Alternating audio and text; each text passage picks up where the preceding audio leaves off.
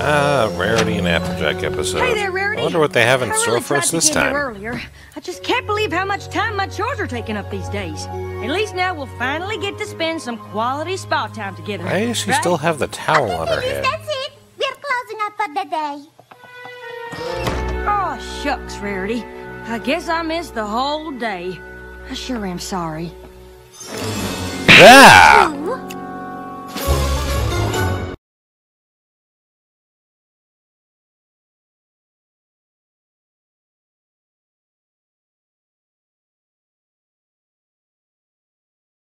Horns are not supposed to bend that way. Yeah, sorry about that, folks. The start of this episode is somewhat unicorn nightmare fuel. I get that Rarity was warned that she might be pruny, but that's not pruny. That's the equestrian equivalent to the Ark of the Covenant being looked at. Now, as you can tell, we're going to be watching AppleJack's Day Off. Everybody's favorite honest mare is going on a trip to the day spa with Rarity. Applejack, however, seems to be having problems finishing her chores. Enter Twilight Sparkle and Spike, looking to try and help with the problem. I know we're not farmers, but I'm sure Spike and I could handle things for a little while. Maybe.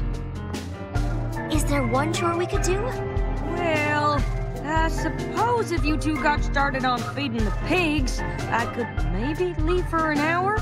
An hour of spa perfection? I can work with that. Are you sure about that, Rarity?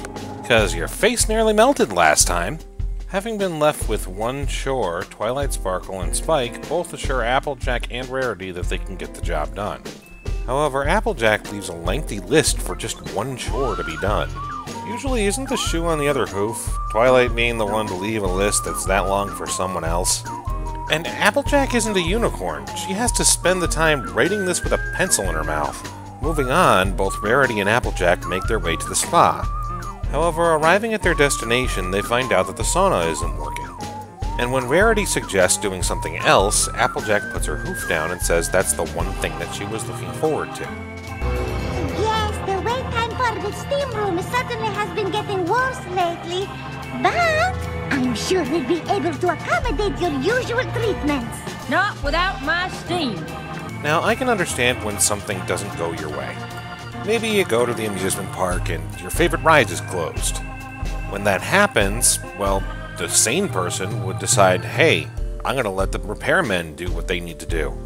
You'd move on and then you'd go and find something else fun to do for the rest of your afternoon.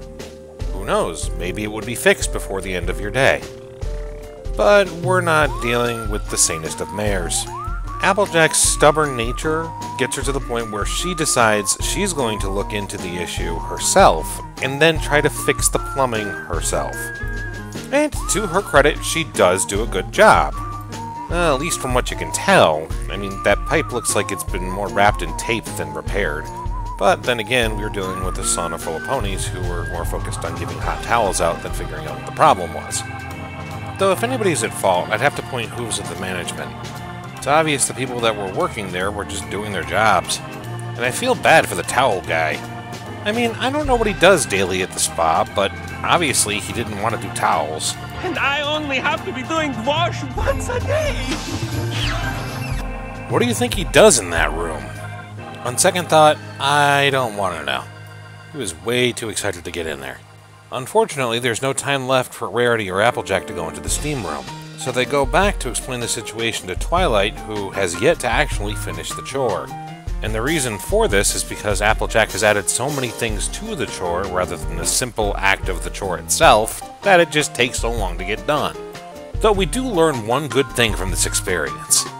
Applejack has better dance moves than a certain hippogriff on the internet.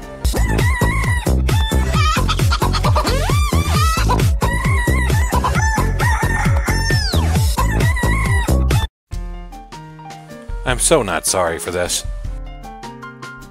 Why do I have a sudden craving for potatoes? Spectacular cravings aside, they find that Applejack was just overcomplicating her chores. With the help of her friends, she's able to shorten her chores back to a reasonable time. Then it's off to the spa again, so that they can relax for the rest of the day. Was this a bad episode?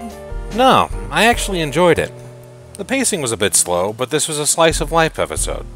And while the message was a little bit repetitive, It still stuck to its direction, and it got its message across.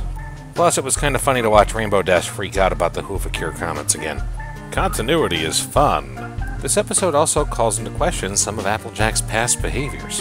We've seen her stubborn while tired, overprotective about her family, and even having a problem stereotyping an entire race of bats.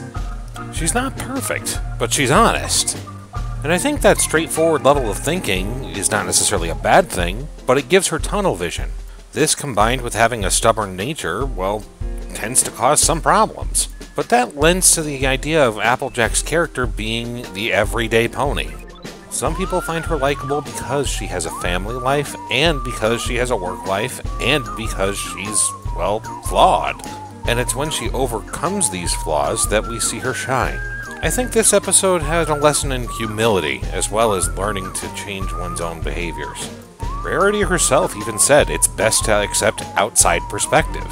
Everyone is susceptible to having tunnel vision and making mistakes. And we might all do a little bit better to take some criticism and outside perspective from our friends. What do you guys think? Please let me know your opinions in the comments below. This said, I think we're at the end of our episode for today. So as always, thanks for staying a while to listen.